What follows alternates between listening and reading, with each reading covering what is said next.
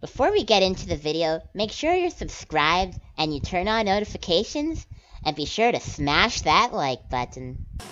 Hey guys, YoshiBros1389 here, and today's video I'm going to be asking the question, what the heck happened to the Sonic South by Southwest news? Now at the time of this recording, the news that was supposed to be shown at the Sonic South by Southwest panel has not been shown. But maybe when you are watching this, it might have. I don't know.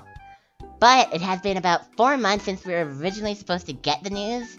And as you may know, we would get Sonic news in March at South by Southwest, at the South by Southwest Sonic panel. And this has been going on for quite a while.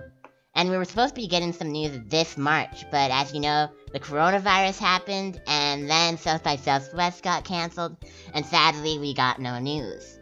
Then the Sonic Twitter said, hey guys, don't worry, we are going to have our own Sonic panel coming up soon. And then we waited, and waited, and waited, then boom! Sonic Twitter said they had to cancel their Sonic panel, saying to protect their staffers, something like that. If you were me when you heard this news, we were pretty sad. Again, the Sonic news Sonic fans so desperately needed was postponed again. Since then, the Sonic YouTube channel has had about 3 or 4 streams, which could have been perfect places to at least reveal something, but no.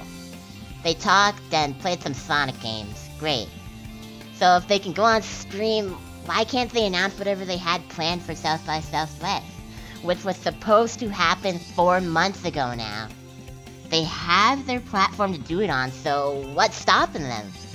The thing that hurts me the most is that if you look around, other game companies have been announcing new titles left and right despite the current pandemic everyone is living in right now. So if they can do it, why isn't Sonic? Well, most likely they have the stuff they're going to announce, but for some reason are not announcing it. Did they just forget or what?